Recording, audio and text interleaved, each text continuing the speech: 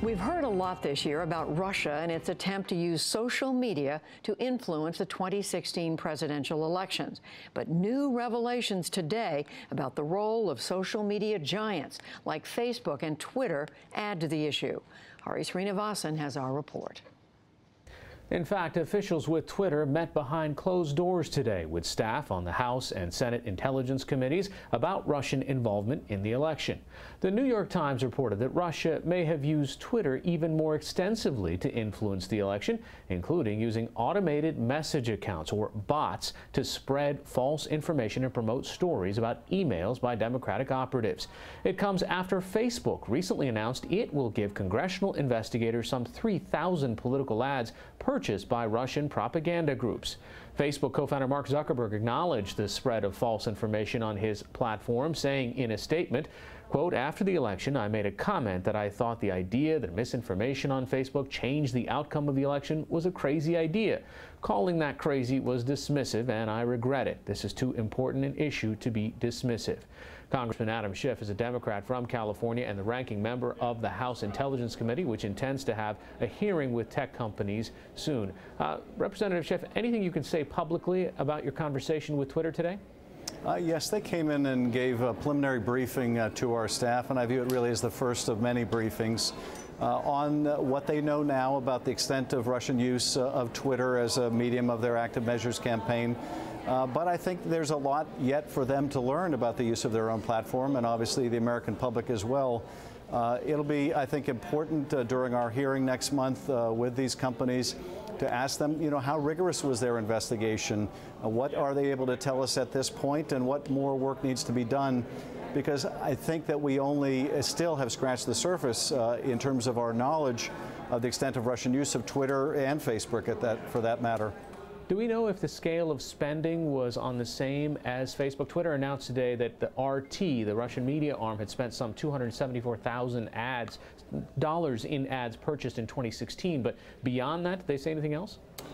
Well, this was a subject of our discussion as well. They were able to point to that RT advertising. I don't know whether they've identified other advertising. Obviously, that's of keen interest to us. It's one thing when Twitter users get something passed to them by RT and they can put that in context and say, okay, this is the Russian propaganda position.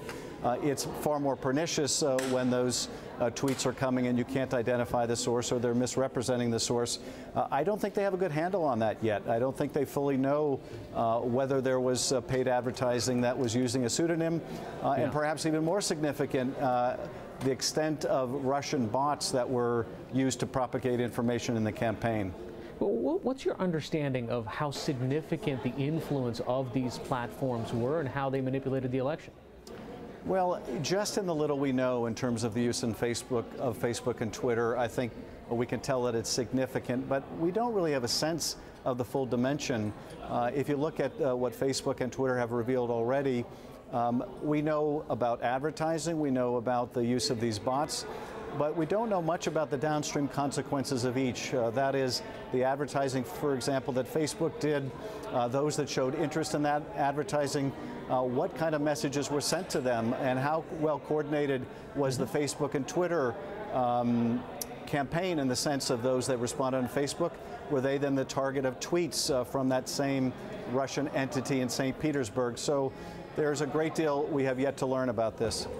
To what level have you seen any evidence of collusion between what these Russian troll farms bought on social media, on Twitter and Facebook, and the Trump campaign? Well, we're obviously bringing people in from the campaign. We're also bringing people from the digital arm of the campaign. We have a great many questions for them. But we're also trying to approach this from the other side in, and that is, can the social media companies tell us more about the targeting of their ads, about the targeting of these tweets? Is it of a level of sophistication that you couldn't perform unless you had the data analytics of the campaign? So we're trying to approach it from both sides. At this point, I don't think we're ready to draw any conclusions. Are you looking for any sort of overlap in exactly how the political campaign targeted individuals on these platforms and how perhaps the Russians did to rule out or to rule in whether there was any coordination? Absolutely. We want to know, look, if the campaign was targeting these precincts or this demographic with these specific messages, is that something that's also reflective in what the Russians were doing at the same time? So this is exactly what we're looking at in terms of trying to prove or disprove whether there was any coordination. I think it's also important, though, that we recognize that on both these platforms, a big part of what the Russians did was simply turn one American against another. Now, the divisive issues that they chose and the cynical way they did it may have been to the advantage of the Trump campaign, but the broader objective here was to weaken our democracy, to accentuate these divisions, and it's worth all Americans recognizing the Russians view this as a vulnerability. We need to view this as a vulnerability as well. Representative Schiff, a colleague of yours, Senator Lankford, also said this morning that the groups that are tracking some of these Russian accounts were actually involved actively in conversations about Black Lives Matter, or even just as recently as last weekend, the Take a Knee or the Boycott the NFL hashtags that were trending.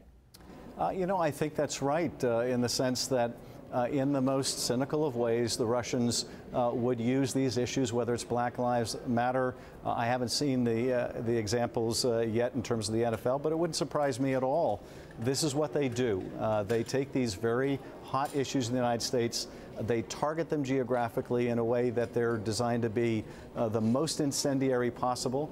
And in the context of a political campaign, if they can target these particular messages or ads that will push them to support one candidate or over the other, all the better. Finally, Mr. Schiff, are you confident that these technology platforms, these companies, are doing everything that they can to make sure that this doesn't happen again? That is, to sort of target addresses from where this stuff is coming from, to create blacklists, to kind of isolate how this happened and make sure that their platforms aren't abused this way? I think both of these platforms are really going to have to scale up their response to this and devote a lot more of their resources and investigative effort to ferreting these out, not only as a diagnostic in terms of what happened in the past, but also to protect their users and the public in the future. So at this point, I think it's still very much a work in progress, and both of these companies are going to have to devote a lot more resources to the problem. All right, Representative Adam Schiff from California, ranking member of the House Intelligence Committee. Thanks so much. Thank you.